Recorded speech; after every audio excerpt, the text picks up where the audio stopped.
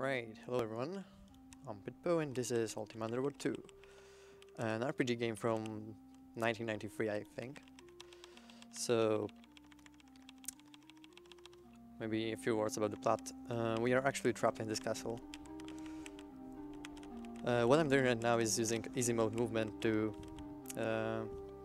mode to move myself around slightly bit faster than just by running in real time. So, don't worry, this is not the game lagging, this is just me doing stuff. I'm not really used to this mouse sensitivity, but it should be fine. Oh yeah. So, I've grabbed some basic inventory stuff that you are given at the beginning of the game. Oh my god. Can I please stop doing this? Okay, this is actually a pretty tricky jump and I messed it up at the beginning. That's great. Guess I'm just going to wait for the platforms to line up correctly, like that. And yeah, this is the sewer systems of the castle. You are sent on a mission to investigate what actually happened around there. You're actually supposed to talk to pretty much everyone in the castle to figure out what's the situation, but this is a speedrun, so who needs that, right? I'm grabbing this wand of lightning. Oh my god. That's insane. Alright. This is going to be used for combat. Like, just in a moment. And then a little later. Because I'm a mage. Fortunately, in this game, in this run, you don't really care about character stats, so you don't have to spend like 5 hours resetting the character creation screen to just get the right character. So that's pretty good and marathon safe. Yeah, I'm just tricking those goblins to let me in. There are numerous of different ways of getting things done in this game. I should probably save, but it should be fine though. So yeah, I had to kill that goblin to grab this keychain. Because I'm going to free someone who's going to perform a real massacre in this place.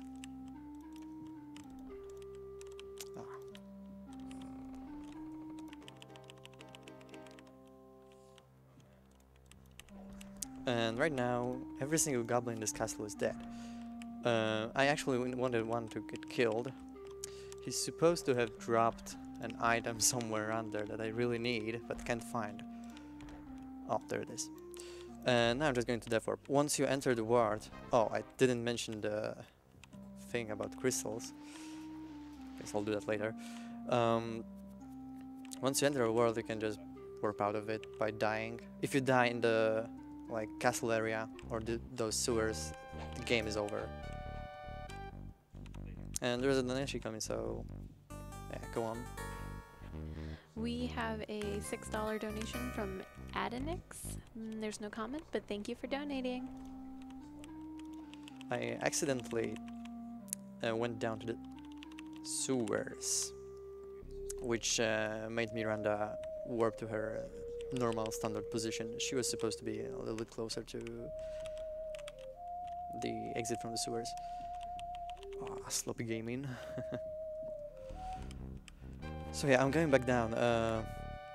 I had to talk to Miranda to progress the story and open 2 next doors in this crystal area. Oh, that's the one I have to enter right now. So the thing about the crystal is you were just wandering around, searching out the sewers, trying to find some information about the situation in the castle, and that's what we found. Wow, this rat. And this is actually a trap. I really don't want to enter this tile until all those candles are removed, and that's what I came from. There are like 8 gems in the game and they are really required to beat it. It's like one of the 3 requirements to beat the actual game.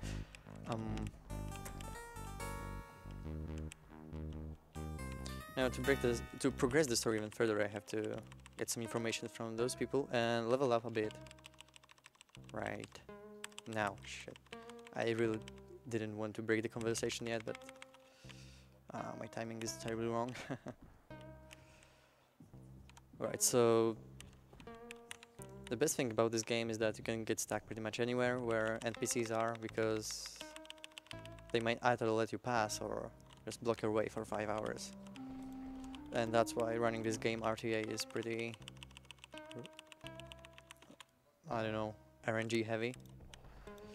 I just talked to someone. She's actually like a leader of underground movement against Guardian forces. Guardian is an evil entity that you might have known from other Ultima games, like 6, 7, 2, 8, and 9.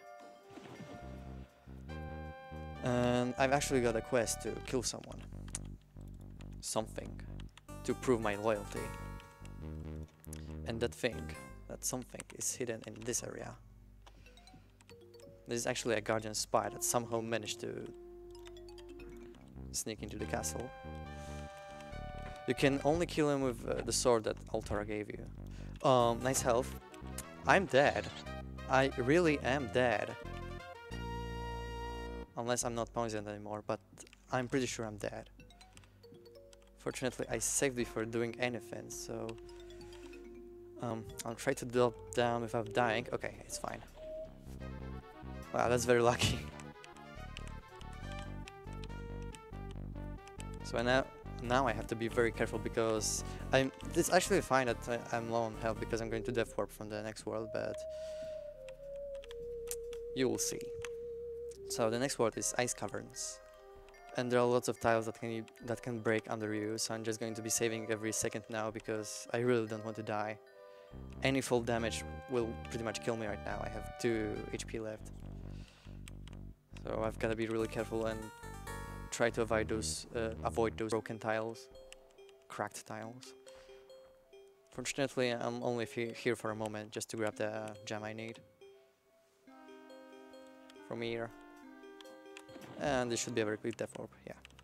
So death warping puts you in a random place in the cavern. It takes a while for a compass to figure out where you are, so you might get a perfect spawn exactly where you want to be, but this is not the case most of the time. This is another reason for choosing a segmented way of running this game instead of going RTA. So yeah, this is where Miranda was supposed to appear last time. And technically the plot is progressed, so I can go back to the cavern and enter the next 3 worlds that have opened. But since the crystals pretty much are in the faces that are lit on the crystal are RNG, I want to reduce this as much as I can, and I'm doing this right now by treating those gems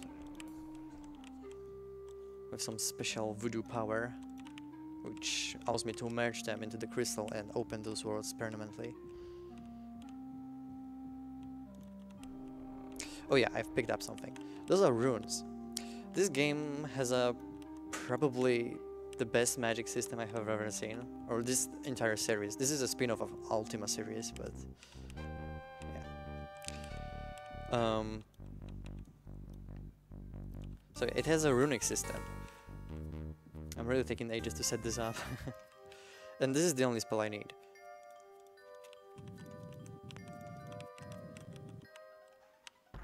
This is a jump spell. And that's the reason why I chose mage class. Because I'm going to cast like 1 or 2 spells. And those are horses. Pretty cool creatures. They are manless and servants in this world. This is basically the most fucked up world in this game. You should, if you ever play this game, this is the one you should definitely visit at least once before you give up on those terrible controls or something.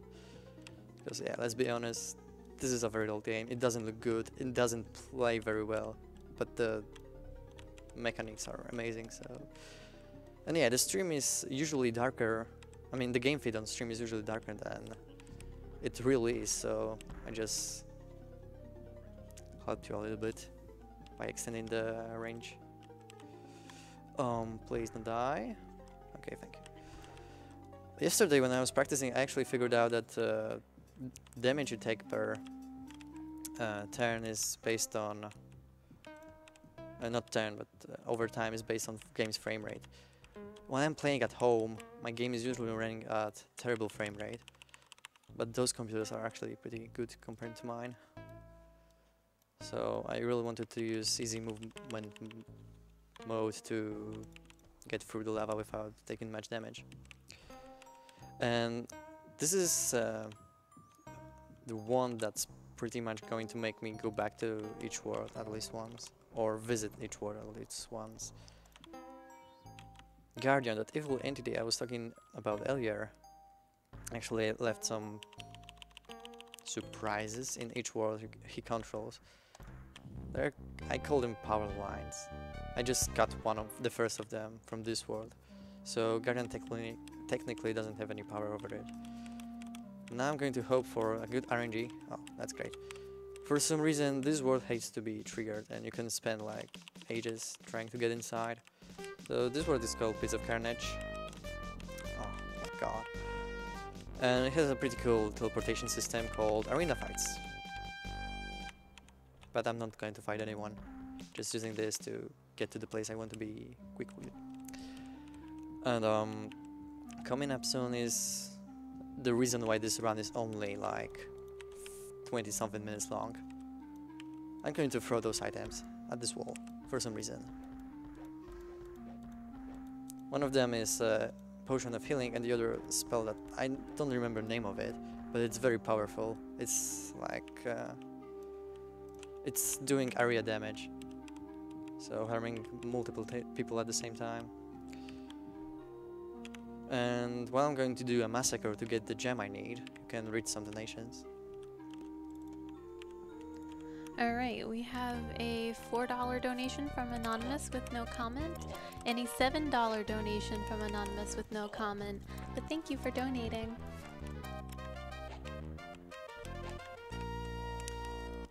I've seen it for a second, but it's... oh my god. Okay, there it is. For a second I was afraid that someone managed to despawn the gem, because it happens. Creatures in this game are so cool, they can despawn items, and I have no idea why did I hide this in my box. But yeah, I shouldn't have done it.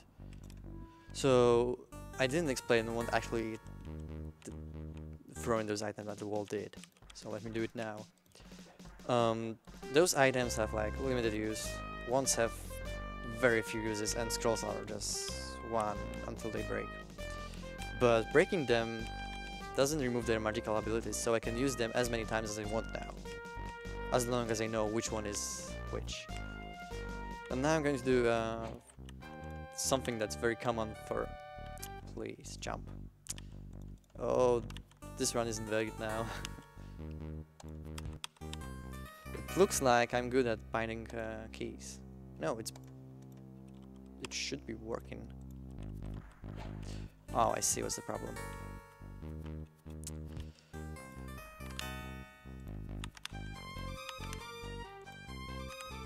So yeah, this is safe hovering, and this is going terribly wrong. I have no idea why. Either something's wrong with this keyboard, or someone's blocking my move. Seriously, let me jump. So it's going to take ages like that. Let me just do it. I don't know if you can see that, but I'm pressing my jump button and it does nothing. Both of them. That's insane. I guess it would be faster to run around at this point. Okay, one more and I should be able to make it. If I could just... please. Of course I had to turn by accident.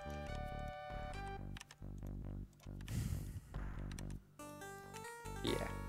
It took like 5 hours, but finally made it. So usually it takes like 3 save hours to get up there. But this time the keyboard decided that it doesn't want to work. Either keyboard or DOSBox. Probably DOSBox because it's a great software. So yeah, I just talked to one of the most important characters in the game, and I don't have to talk to him anymore. This is what progressed the plot and started like the quest for second of the 3 requirements to beat the game.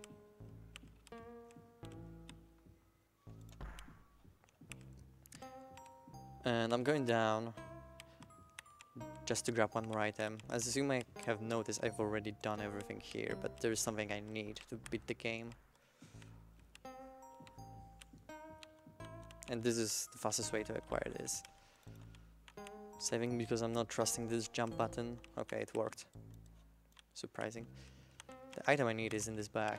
Now I'm just going to warp back and death warp. Okay, I'm going back to World 3 to finish off what I started there.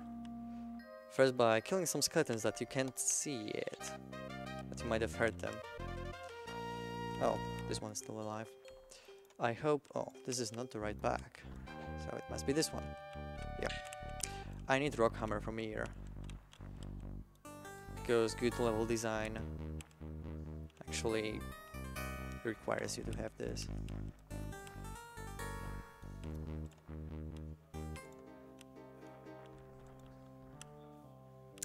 I'm wondering where my stones are. This is not good. I might have some issues later on trying to death warp. Unless I do something else. Okay, I've got a kind of a backup strat, so maybe it's fine. I must have thrown away my slingshots for some reason somewhere. Like, this has never happened before. But yeah, that was actually one of the requirements of thing that I'm going to do later. Just preparing my body for it. I might actually tell you what is setting up here. I'm going to catch a Djinn inside me. Because I don't know that yet, or maybe I know, I'm not sure. If I probably would know it if I talked to everyone in the castle. But I'm going to need a huge amount of power in my lungs to do something later on. And to do that, I need the Djinn trapped inside me. Okay, those are another 2 very powerful scrolls. I should have saved before starting that. I hope they won't eat my items. Okay. So yeah, one of them, this is freeze time, and this is smite foe. I don't have anything to kill myself with, so I'm just going to rely on those guys. This might take a while, so go on and read the donation if you want. Alright, we have a $5 donation from Anonymous with no comment, and then we have another $5 donation from Anonymous with no comment. Thank you for donating. Right, I'm moving on to the Word 5, probably my favorite one. It's like a one huge puzzle world called St. Hilary's Academy. This is supposed to be a school for mages, so that's pretty much something for my character, I guess. It's just a bunch of, oh my god, puzzles that you're supposed to solve to get the gem and guardian power lines cut off. Yeah, I'm getting some issues moving around here.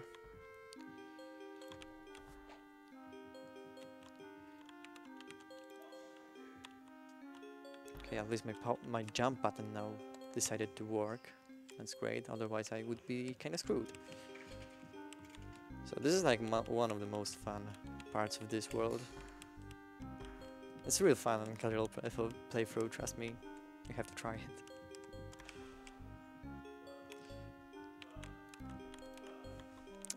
Yeah. I'm going to grab another wand here. I technically don't need it yet, but I might want to use it to death warp, because I lost my stones. So yeah, using portal in this world is very useful. It casts like half of it.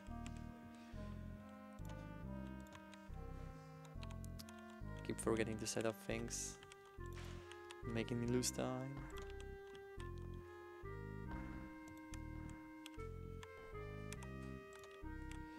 And it's pretty much over. This is like the last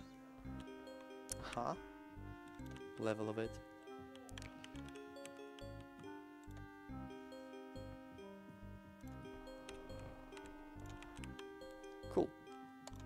failed to get in there.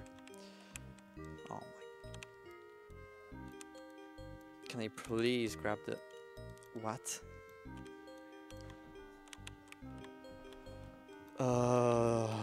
This is bad. The stone is stuck in the air. Okay, forgot that I have frozen time. I could have actually used that stone to kill myself, I guess. Nah, not really. So I'm just going to fire a fireball. And depending on where I am right now, I'm just going to, yeah, I'm going back to the castle. There's like a bit of non-linearity here. I can either go back to World 1 or go back to the castle. I could have used portal to get here, but that jump was terrible. So going back to the Nightfall to treat those gems.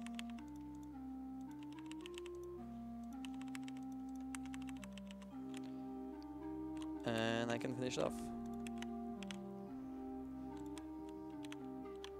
And the next trigger that progresses the story is actually merging all those 6 gems into the main crystal in the cave. I guess I could use easy movement mode to get there faster.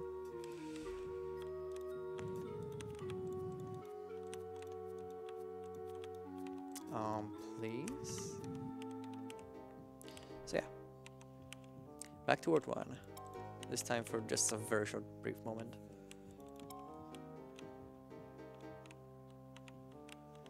What am I doing?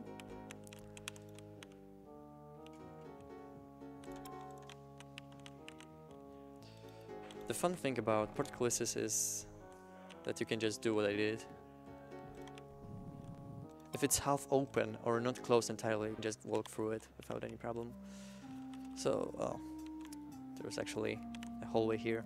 I'm going back to the castle because the game is now ready to tell me something. Actually, I'll spoil it to you.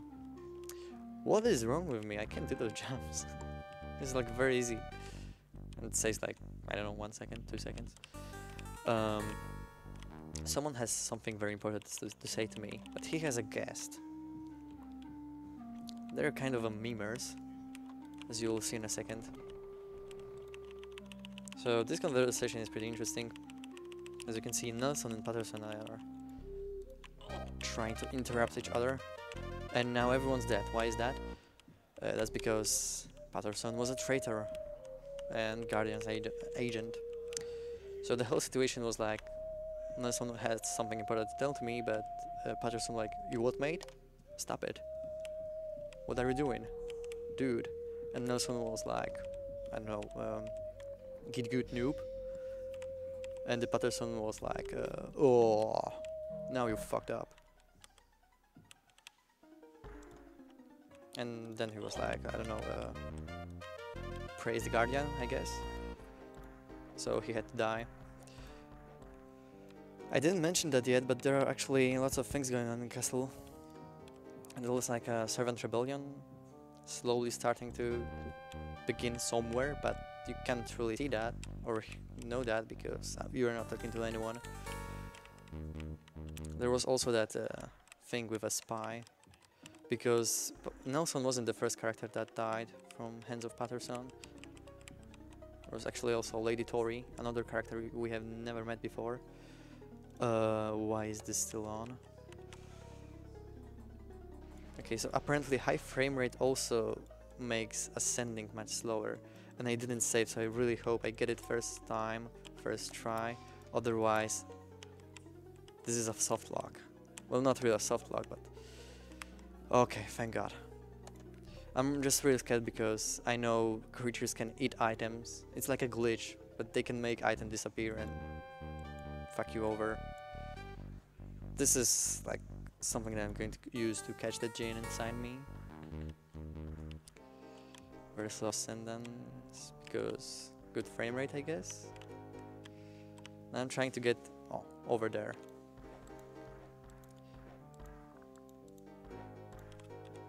I'm going to break this battle a little bit, but not entirely. I couldn't taken one more hit. Alright, it's done. You can see that because my vision is pretty fucked by one of those amazing creatures. Which might even damage me here because... okay, that's fine. Great.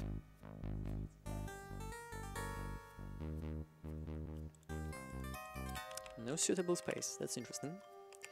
I really don't want to die here. This is like the worst world. It's very confusing, very easy to get lost here, and everything wants to have you really dead, so gotta be careful there. And this is like the last world I haven't finished yet. Tomb of Preserlov or Prekerlov, I'm not sure how it's pronounced. Why is it not there? Oh, I almost forgot something I used to forget all the time. Cutting guardian power lines in this world. So yeah, this is a very fun place. It's like a tribute to old dungeon crawlers.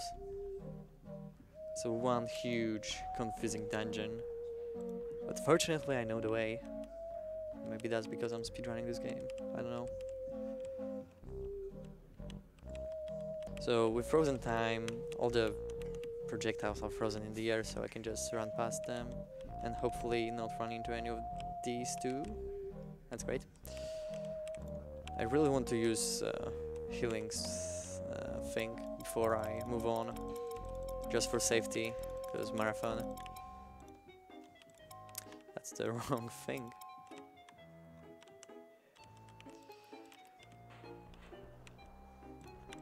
Okay, I guess you can read the donation now. We have a $5 donation from Anonymous. Thank you for donating. Alright, so this thing, doing this opens a passage. And doing what I just did warps me right there, which is very useful. The only thing left before I can finish this world is opening the last corridor. Oh, you also might be wondering what am I doing it here if I've already got both the gem and the Guardian Power Lines card. I'm actually going to acquire the item that's going to free everyone. Oh yeah.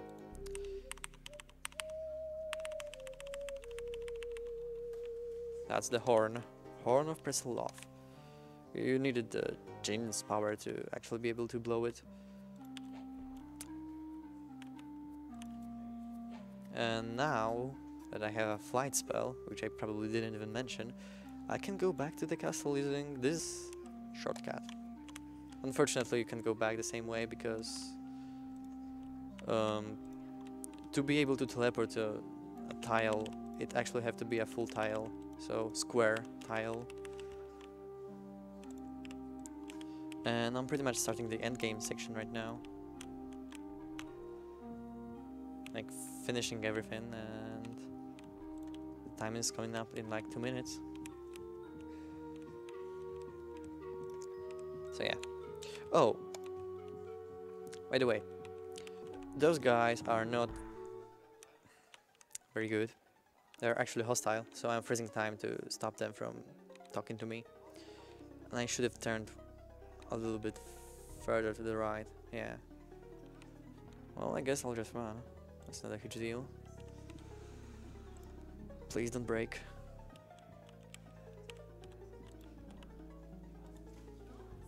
Oh yeah. That's the thing. He didn't die. So hopefully I can turn around before he gets here. Okay, great.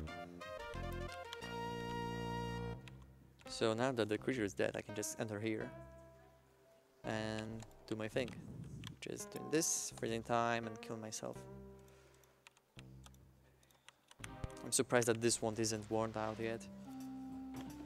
And there's still one more gem that I didn't merge. Alright, going back to Ward 2 to grab a book that's needed to perform the ritual. Like, this is the main boss of the game, but she doesn't seem to care about me. Maybe that's because the time is frozen. But she's annoyed by my action. Well, the game didn't have to mention that, that's pretty obvious. Like, everyone's annoyed by my action. They're actually going to raid the castle in a moment. So there's going to be an epic fight, or not really. So yeah, I'm going to reset position of everyone in the castle because you can actually softlock here, right at the end of the game. So yeah, I didn't have to talk to anyone, I could have just entered the option I know is right. And yeah, this is the main boss of the game. Smite Foe is really a very powerful spell. And time is coming up right now. Time.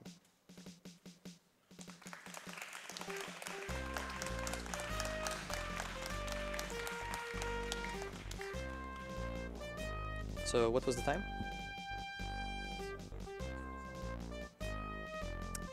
Right. So that was Ultima Underworld 2. I hope you enjoyed that run, so thank you for watching.